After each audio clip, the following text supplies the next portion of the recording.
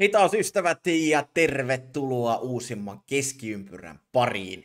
Tällä kertaa matkaamme Seinäjoelle ja saamme vieraaksemme SJK:n skotlantilaisen päävalmentajan Stevie Grieven, mieheni, joka on nyt toista kauttaan SJK:ssa viime kaudella, valmensi SJK Akatemiaa, ihastutti silloin kaikkia, nimenomaan tuo joukkue ja tietysti se tapa, millä Stevie Grieven valmensi tuota joukkuetta. Nyt hän on edustusjoukkueen päävalmentaja, toki pienen mutkan kautta, mutta on sitä virallisesti tällä hetkellä. Ja nyt siis SJK on päässyt lentoon toki, nyt kun katsotaan viime kierroksilla ollut vähän ehkä heikompia tuloksia, mutta pelaa ennen kaikkea todella upeaa jalkapalloa. Otetaan Stevie Grieven siis vieraaksi ja kysytään, että miten hän on oikein päätynyt valmentajaksi. Hän on valmentanut ympäri maailmaa, ollut Sveitsissä, ollut Intiassa, ollut Kanadassa valmentamassa ja nyt sitten Suomessa. Joten miten hänen urapolkunsa on edennyt ja mitä hän ajattelee valmentamisesta ja valmentamisesta SJK:ssa? Hi, how are you? I am good. How are you? Yeah, all good. All good. It's so nice to have you on the show. I'm happy we can do this. So, what's up in Seinäjoki? What's the day been like? It's been fine. Obviously, we had training today, and all the players and staff are in for a meeting because of the post match that we always do on our first day back after a game. So, we've been doing a little bit of scouting for the transfer window. We're still looking for one player, maybe two, but to find the exact profile we need is not exactly easy. So we still keep looking. If we find a player that we like, maybe we'll do something. But until then, we're happy with what we've got. So it's been quite a busy day. I've actually just got in the door 5 minutes ago. Okay. So in general, we can go to specific later. But in general, what would you say about this season with SJK so far? Yeah, it's been good. I think we're probably ahead of schedule in terms of the consistency of performance and how well we play. Obviously, we've got quite a strong identity as a team and how we want to play and try and kind of not dominate, but to try and be as chaotic as possible in all phases of the game. So it's been really positive. Obviously, the last game against Coops, I think first half we were nowhere near the level we want to be, but it's also the second time we've been unhappy with the first half against Coops. So and strangely, it's maybe the only two halves that we've not been happy with all season. So it's something we need to look into, whether it's mental, tactical, physical, something to do with the training week, maybe something to do with the preparation the day of the game or the day before. So yeah, it's been a really positive season. I think we've developed so many players really well. The development of the team in terms of understanding what it takes to win.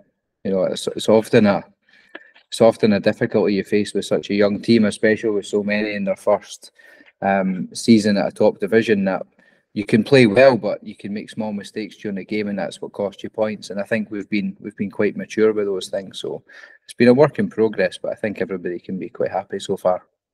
Yeah, and of course I want to talk about SJK a bit later, but first, I think still in Finland people don't know who Stevie Grieven is, so I want to talk about a little bit about your career because we don't know you that well. So how did you started coaching? I think you told at some interview that you started when you were 16 or something. You started coaching. Yeah. I started just before I was 16, and then I got my first paid job when I was 16. So I was coaching badminton for the first 3 months.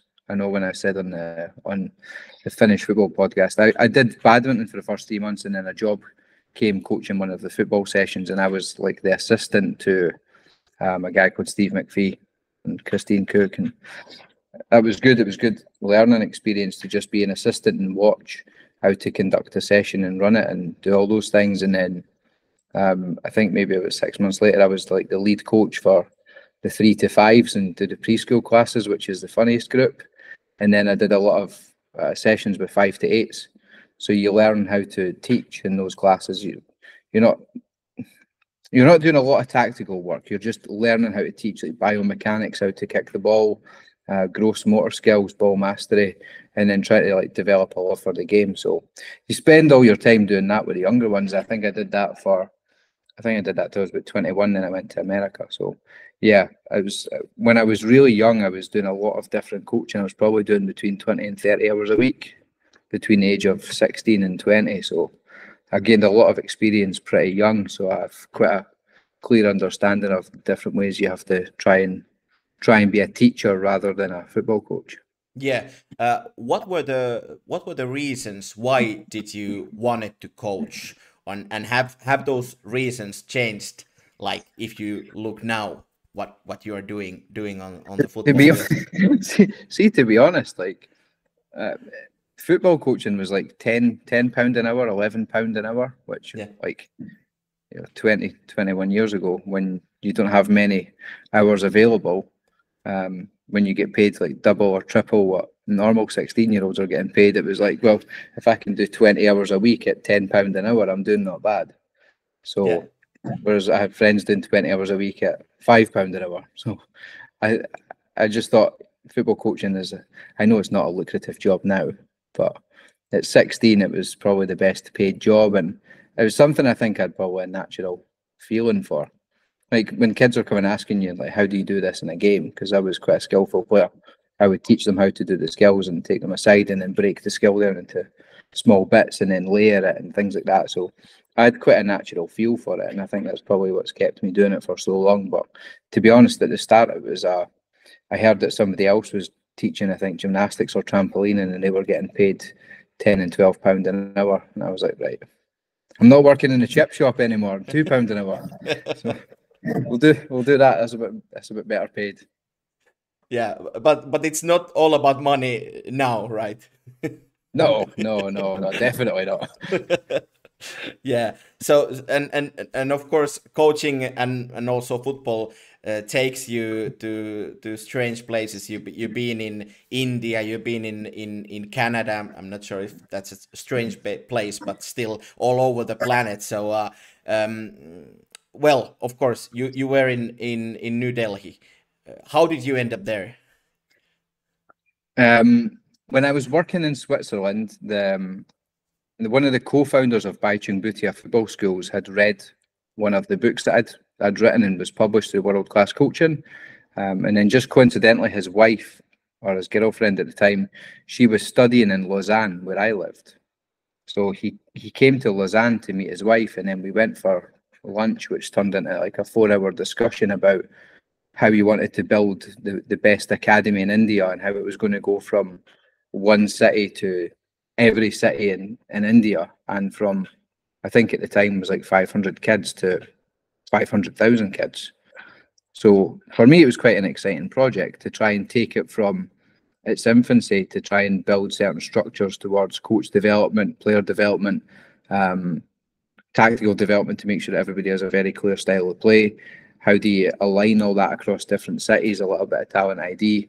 We managed to, towards the end, integrate like a analysis and analytics department, head of methodology, head of talent ID, and data processing if there was data available for players. So at the end of the 3 years, it was pretty well done. But at the start, it was basically just a meeting of me and Anurag and going through what his vision for the academy was going to be. And then I was quite excited by it.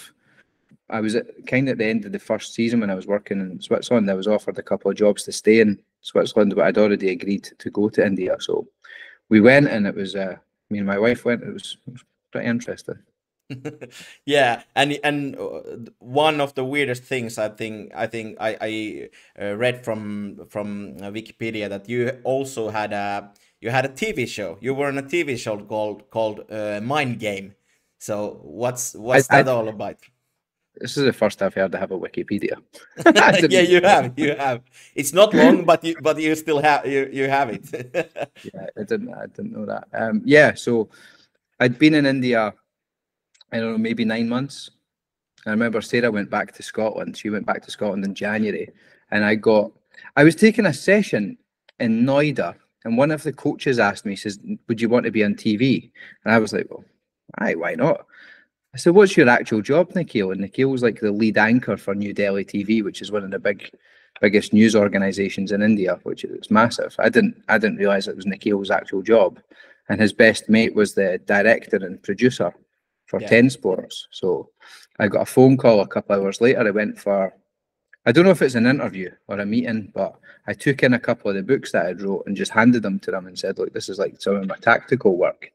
Two guys sat and read the books for about half an hour, and they said, can you start on Monday? So started on the Monday. I had a 4-show contract, and then 4 shows turned into 1 season. And then at the end of the next season, or the start of the next season, they invested in the Piero software to do the telestration on TV, and then told me I was getting my own TV show on a Friday night. So it just snowballed into just a guy talking about TV and football on a TV on a Monday night to being and doing the Champions League the whole season, Europa League whole season, and then doing Monday and Friday shows as well. So yeah, I don't really know how to explain how you end up in TV in India, but that's just what happens.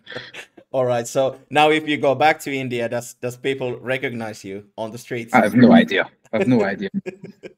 All right. And also, I'm a small white ginger guy. I'm sure I'm going to get looked at. Yeah, that's right.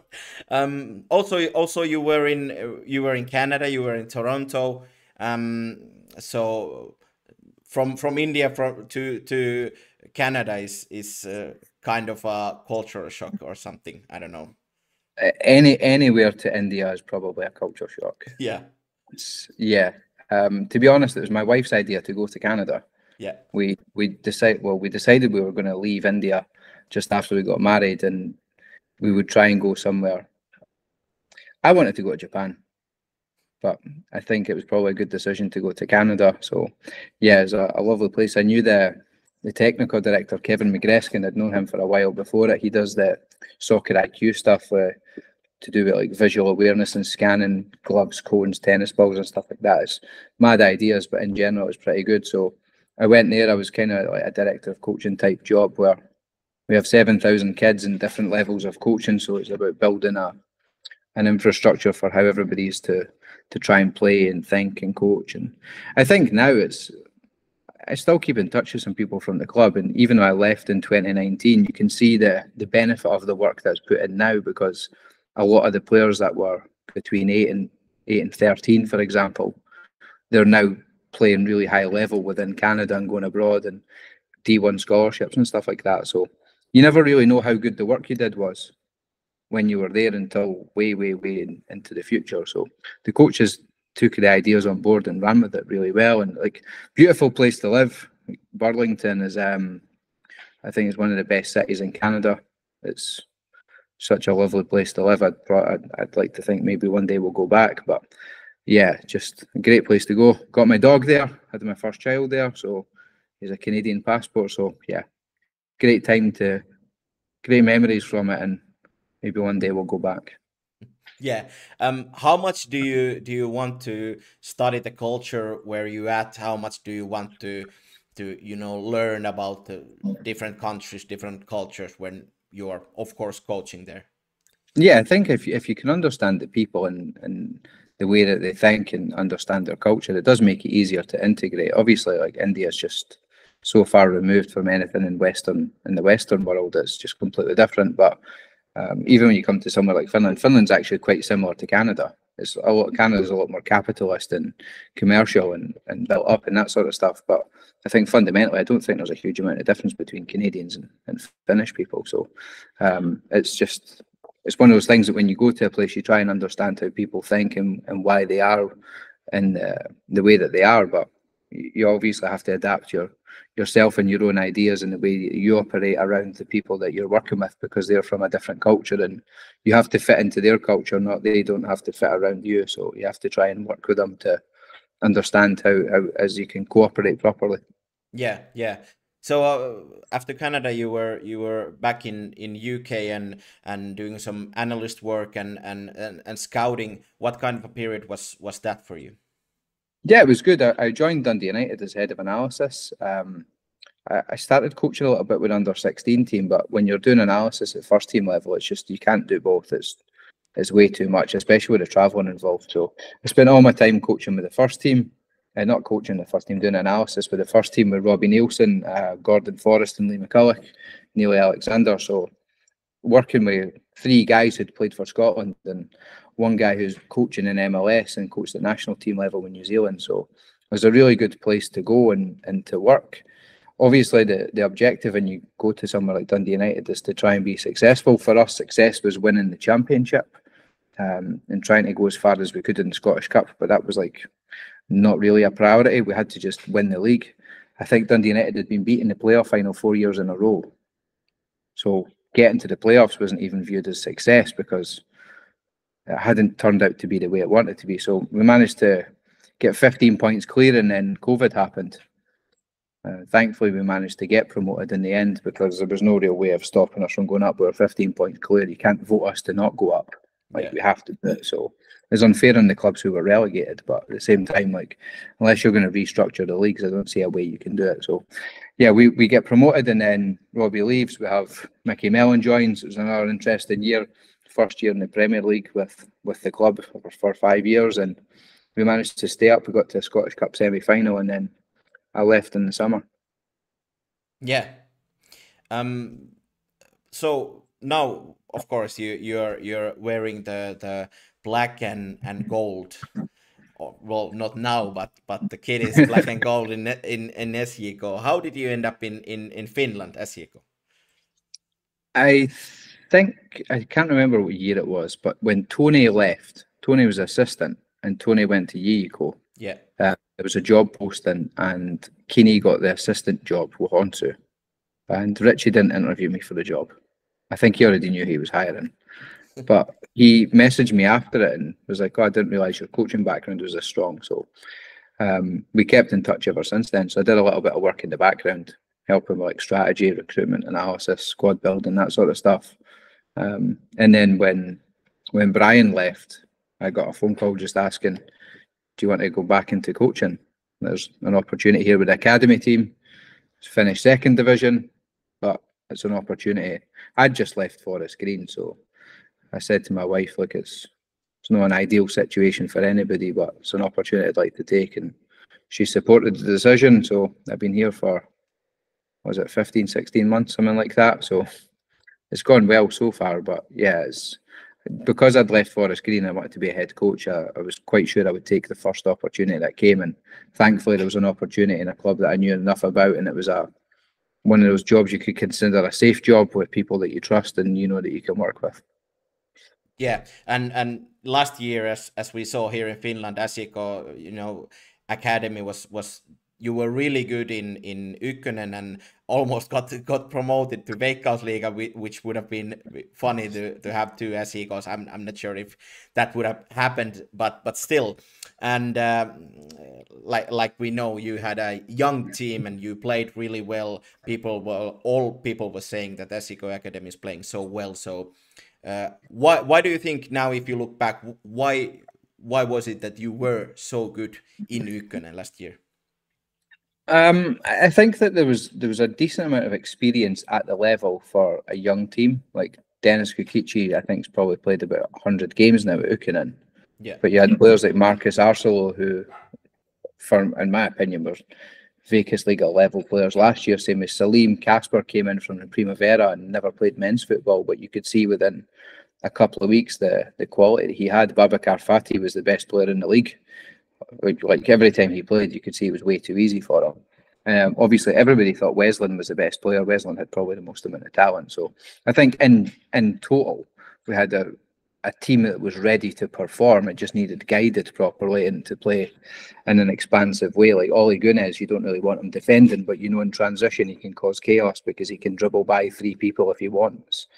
Maybe if he adds some goals to his game, then you see a top player there. But the team was already set to do well. It already had 1 year experience, or some players had played abroad. So the quality in the team was there. It just needed guided. We spent a lot of time trying to fix behaviours to try and make sure that every time you got the ball, you try and break a line, try and apply pressure on the ball, but actually work more on compactness to make sure that we could just be solid defensively. And we looked at a lot of things to do, like picking up second balls, playing quickly under pressure, making sure that if teams come to press you, how do you rotate? So we had quite a clear style. but the players were better than I think anybody gave them credit for. And by the time the season finished, everybody knew. I think that last year we were the best team in the league. I don't think it was even close. By the season finished, we were better than AIF, we were better than Nistan. So yeah, we just had an inconsistent start until the players realised that they were the best team. And I think by the end of the season, we were just messing about with lineups and rotating players in and out and just trying different tactical ideas and introducing new players into the squad, because that's the point of the development team. I think if we just played a proper team, a proper shape, and a proper system every week, we'd have won all the games towards the end of the season. But we sacrificed some points here and there just to see how people would do in different situations as part of their development. Yeah, and as we know, as SJK is maybe at this moment the best club in Finland if you think about the path from academy or junior players academy to the first team, and also for coaches as well, as we can see, you came from academy and now you're in the first team. So how do you see does SJK do a good job on that? On the development pathway? Yes. That's what the foundation of the club is. If you look at even like Big Terry was in the Ukkonen for 1 year before he goes to the first team. So you give players opportunities at that level to go and develop, and they come in. So I think if you look at other ones that have come through, like Noah Lina came through the academy. I think he was at Yiiko, then Hoiko, then came back and played some games in the academy before going first team. Big Yeri's come through that system. Obviously we signed Puru from Hoiko, but it's a club which is, the foundation is built like developing young players, and whether we bring them in from other clubs and try and develop them, or we bring them ourselves through the academy. Like we sold Ilari Kangasniemi to Inter Milan in the winter period. He would probably be playing in the first team right now if we didn't sell him to Inter. But who's going to block the path of a kid going to Inter Milan? It's not something you can do as a club. We try and facilitate that. So yeah, of course we sign a lot of African guys because the EU rules. It does help because the rules allow you to do it, whereas you can't really do it with Brazilians or Argentines or whatever. So you can do it with loads of African boys. But we've done a really good job at bringing in Finnish players that have got the quality to step into the first team. Like Thomas Koivisto has played first team this year. Oki Vaisto's played first team. So we had two from last year's academy who are not first team regulars that have made appearances as well, as like Casper scored 6, Marcus has played well all season, Salim's played well, Fatih's played well. So the foundation of the club is always going to be the academy. The fact that they play in Ukasliga, which is the second highest league, is obviously a testament to the work that's gone in for years before this point. Now it's just a case of maintaining our position within Ukasliga and using that as the development platform, that if players come in, they know how quickly the step to the first team is if they play well. Yeah. I want to take one question from the chat. I have a chat here, and there's a long question here. When you took the role as a head coach in SJK first team, you started from a different starting point compared to previous years, with fewer experienced Finnish and foreign players and a lot of young players. How did you go about building SJK's game identity, knowing that you had many young players? I think that the advantage of being the academy head coach moving up to the first team is that the existing first team players know what to expect because they've seen you do it with the academy. And then when you bring up 6 players from the academy, they also know what to expect. The difference is like one's like Rasmus coming in. I don't think he knew who the coach was going to be when he signed, but we had a clear identity. So we spent a lot of time designing training practices which inform the behaviours you want to see. And it did take about 8 weeks to get it to a point where we were quite happy with it. Like in the League Cup, we were just messing about with different ideas and trying to give people some confidence and belief in themselves back, like Puru. I remember there was one game he was playing off the right and he kept dropping in to take it from the centre backs because we wanted him to feel free in his position. So we could just play him as a number 10, but also if the right winger's taking it off the centre backs, it's not an orthodox move to make. But that's the things we were encouraging him to do. So we spent a lot of pre-season just building the behaviours and showing them that we have no position here. It's where is the space, go and get on the ball. All the training practices are not me telling them what to do. It's here's the idea. here's the constraints or the session design which leads to the objectives, and then I go in and add value through coaching. So yeah, a lot of it is just constraints based or design based training, where you say, well, if we want you to play really vertical all the time, then you make a long and narrow pitch. If you want the centre backs to pass the ball forward all the time, then maybe you put goals in the middle of the pitch, and then the centre backs are the only ones that are allowed to score, which then facilitates forward passing. If you want the wingers to come inside and receive the ball in the pockets, maybe you create a strip in the pitch where you can say, right, it's one touch everywhere else unless you receive it in this area of the pitch, in which case you can take as many touches as you want. So it facilitates them being able to move into the inside pockets and dribble. So we create loads of different practices where the behaviours that we want to see are encouraged rather than me just telling them what to do. And after a little while, they start to have their own interpretation about space and how many touches do you take. We do a lot of work on like non-verbal communication, so body shape. How does your shoulders dictate what you're going to do with it in advance? Position and angles to bump the ball in and out of pressure. Loads of work on third man runs. So we don't actually do a lot of shape, to be honest. We don't have a shape within a game because we don't really do any shape. So a lot of it is just find the free man, find the third man, find the runner in behind and break lines, and training is aligned to that. If people came and watched training, you would see some of the quality, and training is unbelievable. Yeah. What kind of role does the maybe more older or experienced player have, like Rasse Karjalainen and Tikkanen and Jaime Moreno? Of course, they are the experienced players. So how are you using them to bring the squad together and help the younger players? Rasse is probably the most vocal person in the dressing room, but I pulled Rasmus aside after he'd been in for a couple of weeks and said, look, I'm not going to be asking you to be the captain because I know you've been captain elsewhere, but I want you to be a leader and a voice within the dressing room. You're not going to be captain 1, 2 or 3 because you don't need it, but we're going to come to you a lot of the time to help guide this. So when we do post-match reviews, Rasmus is normally the first one to speak up. He always watches the games back. He always does his own individual clips. With the coaching staff, he does a lot of work in the training pitch after training to work on his own individual movements and touches. So we use Rasmus quite a lot as almost like an assistant coach, to be honest. Yeah. We use Tiki and Jaime quite often to organise the teams at training. So I'll give them the sheet with the names on it and they'll go and organise it. So they have a feeling, authority is probably not the right word, but a feeling of like, I need to take a leadership role here. So we allow them to take parts of the day's work to make sure that the players know who to look to for some guidance. But a lot of it is done in the video room. Like we use Jaime quite a lot for what do you think in the game and these sorts of movements. So Jaime just wants to get in the box and score. But you know that when pressure needs to be put on somebody's defence, that Jaime will lead the press and everybody looks to him to go and start it, whereas Tiki's going to be the one that... It's been a big change for Tiki because he's always been in the middle of a back 3 stepping up, whereas now he's playing in the highest line possible in a back 2. And there was one game away to Paida where he's pressing the centre back, pressing the striker all the way inside their box because we're trying to be super aggressive. And for him, that was like a big change. Whereas now, because he fully fundamentally believes in what we're trying to play like, he's going to be the one that's pushing it and pushing it and pushing it. And he gets the other ones to buy in. So everybody buys in from the start because they can see it's going to help them. But when you've got Tiki and Rasmus pushing, like, we can do this. This is completely different, but we can all do this. When they're the ones pushing the boat in the right direction, everybody else just jumps on it with them. And to be fair to them, like they've been fantastic from day one. And every day their voice becomes stronger and louder within the dressing room. And it is a big help to the coaching staff because you want the players to feel like it's their idea and it's their style and it's their way of playing.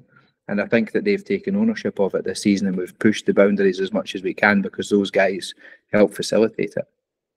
Yeah. Obviously, I watch a lot of Veikkausliiga because I commented the games, and when I have time, I watch the games.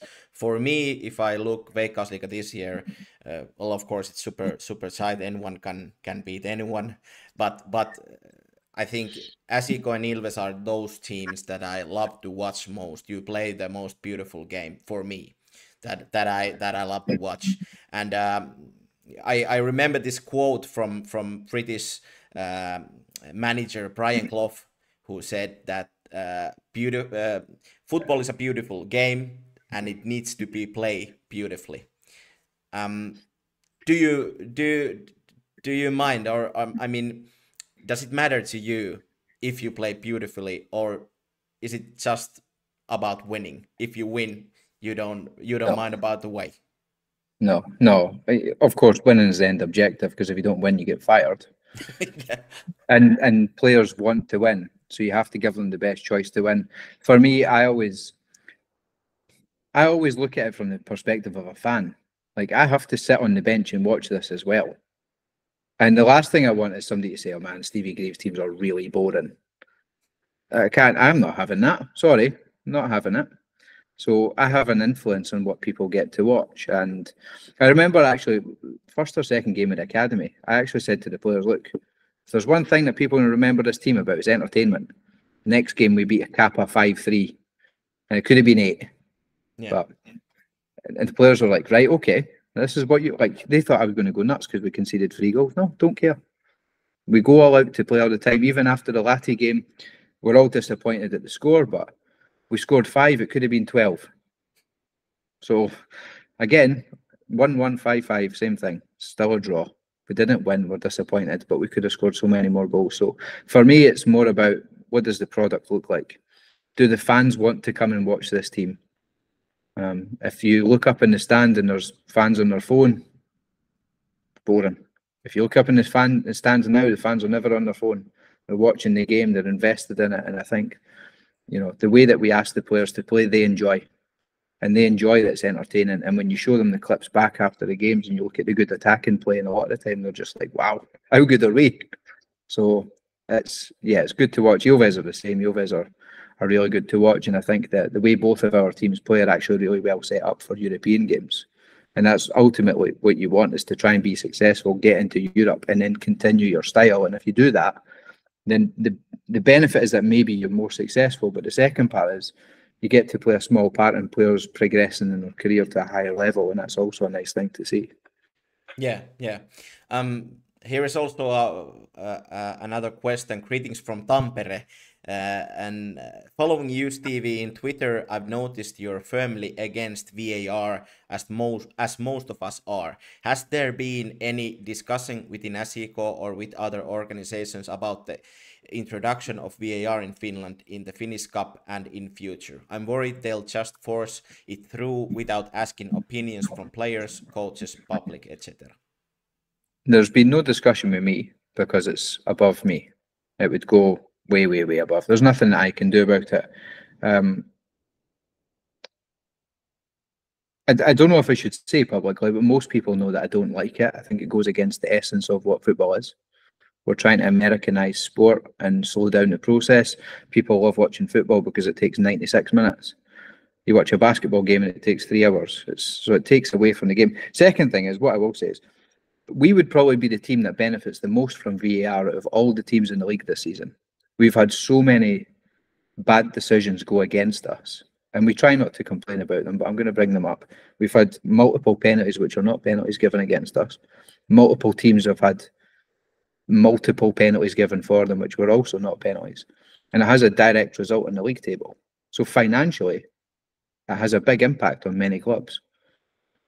So I could say, oh yeah, I'm completely for VAR, because selfishly it would help us. But fundamentally, I think that the referees do a difficult job pretty well. They make mistakes, so do coaches, so do players. But when you're in the stadium and you score and you've got that instant, everybody's cheering and going mad and all that stuff, the emotion is taken from the game, because we have to do this 30-second check to check for a foul that happened 40 seconds ago on the other side of the halfway line. So unless it's blatant and clear and obvious, I don't see the need for it. And there's many leagues that are totally against it. You've had fans protesting against it in multiple countries. If we bring it in, we bring it in. It's in line with global standards, fine.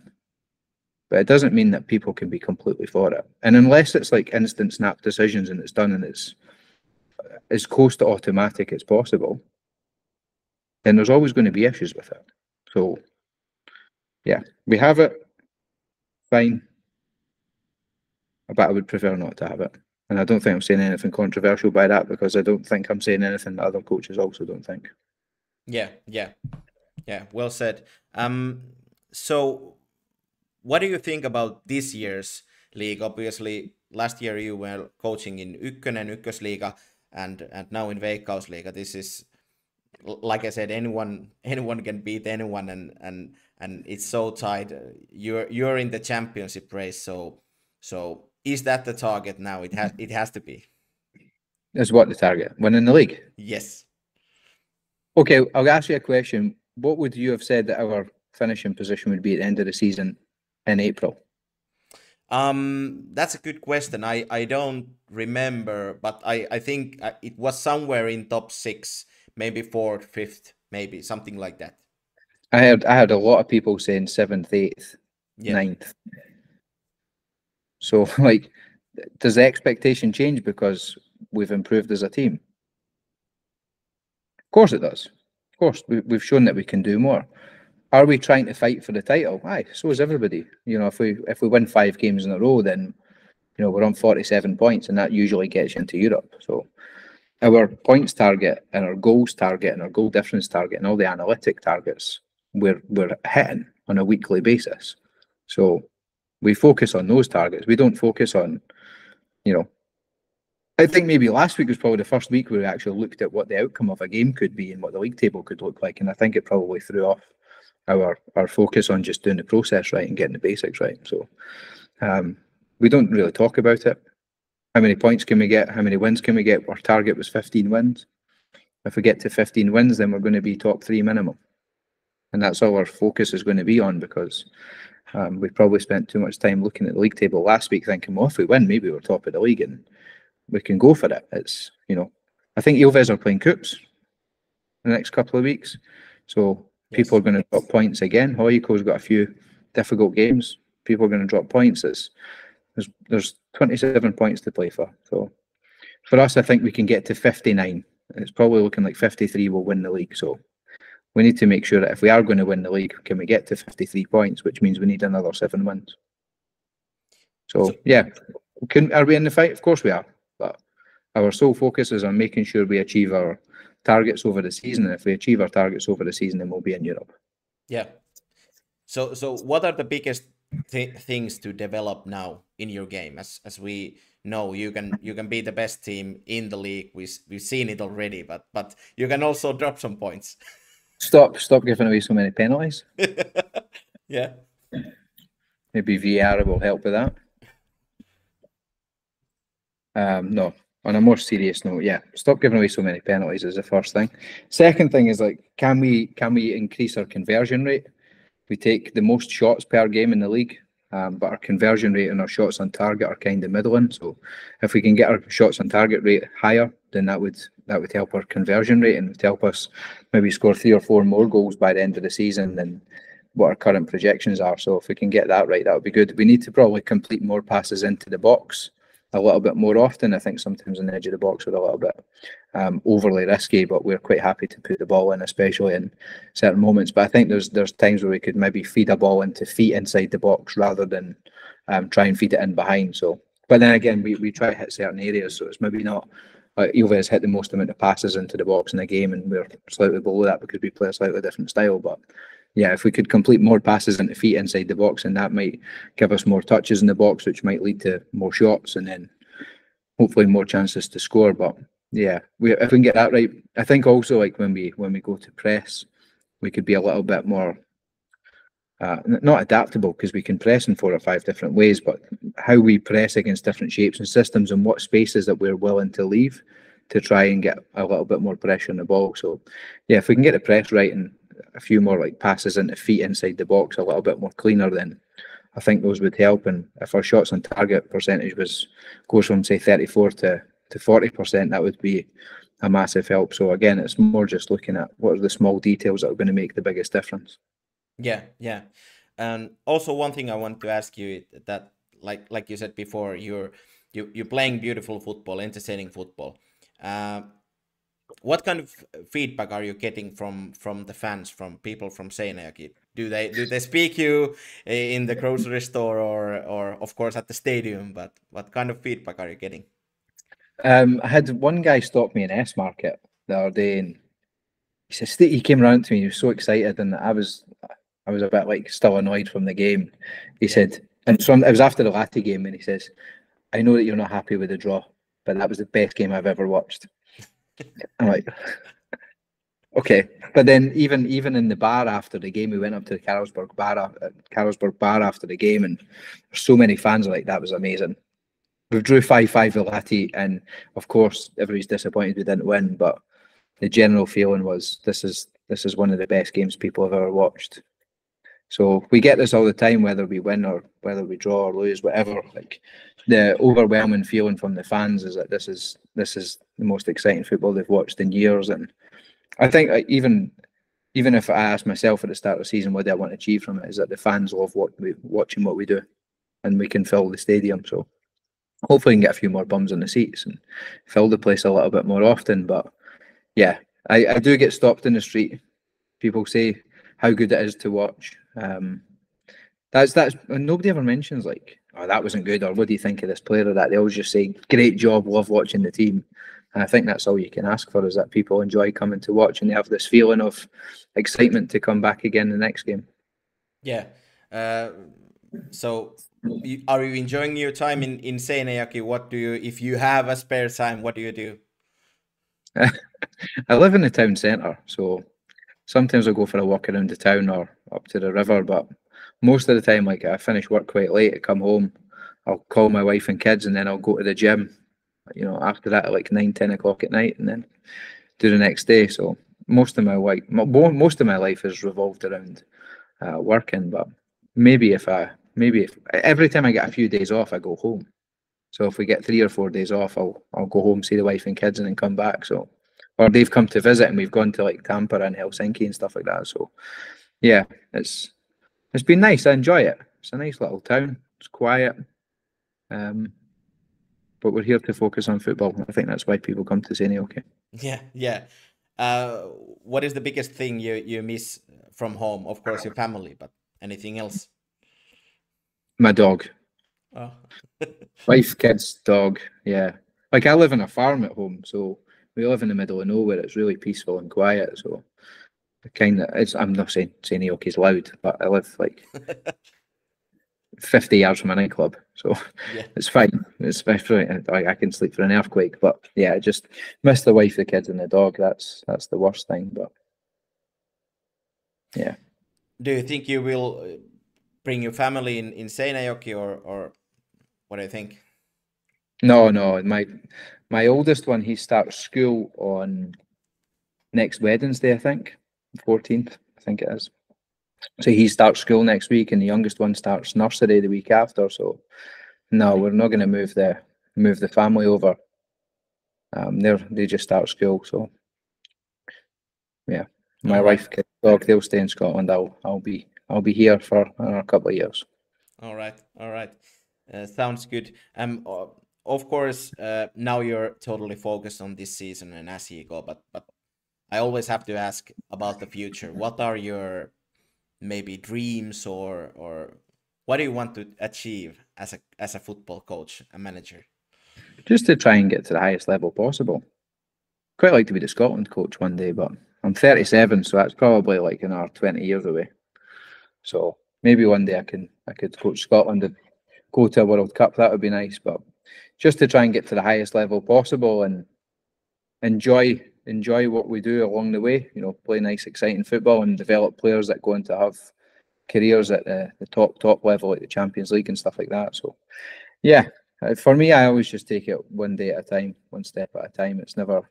I'm not trying to think too far ahead. It's, you know, you get the odd phone call asking you some questions, but I always say the same thing. Like, I want to try and win in Seinäjoki and maybe win a trophy here. That would be great. Whether it's a league or a cup, that would be great. But there's I don't know if you've ever been to the stadium. There's a wall in the Carlsberg lounge with millions of pictures. Yeah, I'd quite like to be in one, but I think that you have to be quite highly regarded in the club to be on one. So maybe if I have a good season, I can get one picture on the wall, and that's me happy.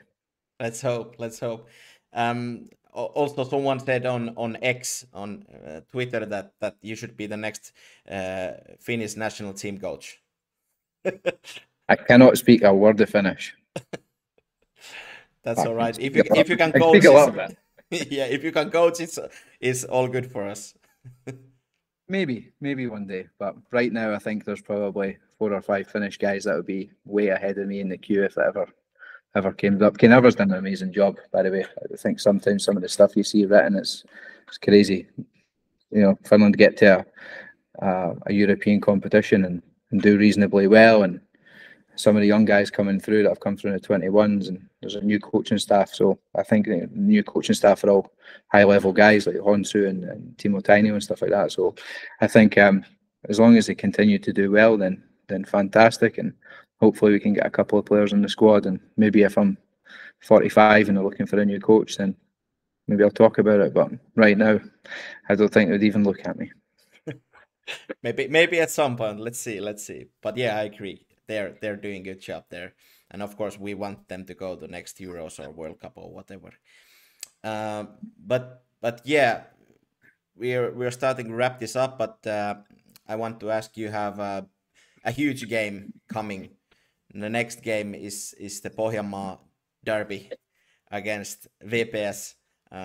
So you've experienced the derby before, but what are you expecting now? Obviously we drew 1-1 in the first game, and I thought we deserved to win. We were a little bit unlucky with it, but it was one of those games where at the end it could have gone either way and ended up being a draw, and then we won 5-1 in the cup. So I know it probably wasn't their full team out. They were missing Ahiabu and Justiniano, and they made a couple of subs at half time. So yeah, it's probably a different type of game from the cup game. It'll be a proper derby, I hope. That's what we're here for. Nobody signs up to be a coach to play in the games that nobody gets excited for. You know, big games, big derbies at home where there's a little bit at stake. They're the ones that you look forward to. So yeah, we look forward to the game. It'll be difficult. VPS are one of those teams that are so difficult to break down. They play like 5-3-2 low block, man to man. They try and get up and press now on the edge of your box and try and make it really difficult for you. So if you have to play long, they can be really physical from behind. They've got 3 or 4 players with a little bit of chip in their shoulder. So it's always an enjoyable when I've coached against them. Once in the League Cup, one friendly, one league game, and one Swoman Cup game, and I think they've all been good games. So we look forward to having another good game and make sure we do as much as we can to win the game. Yeah, okay. Sounds good, and let's hope the audience is the stadium is packed, let's say it like that. Yeah, full crowd, get everybody behind the team, and hopefully we'll come away with 3 points and back into a good feeling again. I think the last time we lost a game was like 2 months ago, and the last time we lost a game before that was a long time. So we've lost, I think, 4 games all year. So we need to just continue being on a positive mindset, and if we can do that and we stick to the things that we've been good at all season, then I don't see why we can't go on another run between now and the end of the season. Try and make it interesting. Yeah. Sounds good. Hey, Stevie, thank you so much for being on the show. It was great to talk to you, and I really hope that I get to commentate maybe a few of your games this year, because 5-5 is really good for a commentator as a game, you know. I don't know how many more of these are going to have, but maybe we'll see. We've had a 3-3, we've had a 5-5. Let's see if there's a 4-4 somewhere. All right. Okay, but hey, thank you, and have a nice evening, and now you can go and call home. You too. Have a good evening. Thank Cheers, you. Bye bye. Thank you. Bye. Iso kiitos vielä vierailusta Stevie Grieville. Sieltä saatiin Skotti-aksentilla mielenkiintoista asiaa. Toivottavasti saitte aksentista kiinni. Meikäläisellä meni hetki, mutta hyvin sen jälkeen ymmärrettiin, mitä sieltä tuli. Ja on upea persoona, upea valmentaja. Mielenkiintoista kuulla hänen ajatuksiaan jalkapallosta ja valmentamisesta. Ja ehdottomasti SJK on tällä hetkellä yksi Suomen viihdyttävimmistä jalkapallojoukkueista, joten vahva suositus sille, että menette katsomaan SJK:n pelejä, jos suinkin mahdollista. Tässä oli kaikki Keskiympyrästä tällä kertaa. Nyt ei muuta kuin oikein paljon kiitoksia seurasta ja palataan jälleen ensi viikolla asiaan. Moi moi!